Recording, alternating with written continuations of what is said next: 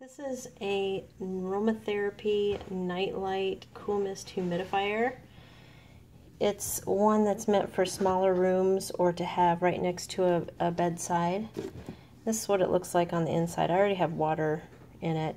And then at this point when you pour your water in, that's when you put your oil in. And you put on the top like that. And you put there. It takes about a half a cup of water. Comes with this so you can fill it more easily, and it's plugged in right now. You can operate it with the light or without. So right now I just have the light on, and I don't know if you can tell this, but it's color changing.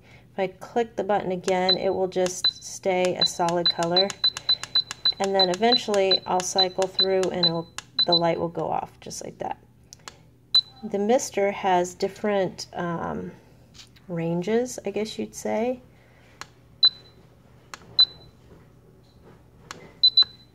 And then off. But it starts right up. I don't know if you can see it on the video. It is going and it is misting. It's hard to pick up on a video. There, now maybe you can see it a little bit more. It really is misting quite a bit. When you put your essential oils in, it will start diffusing the smell right away. You'll be able to smell it within minutes across the room. I think that I need to add a few more drops every hour or so just to refresh it. You may not feel the same way as I do about that though.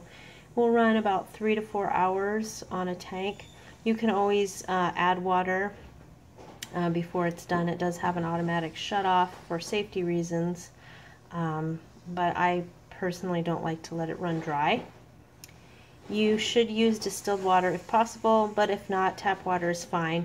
Just be sure that you clean it regularly so you don't get mineral deposits building up on it. You'll have to clean it anyway when you change essential oils from one scent to the next. So with regular cleaning, it should last quite a while.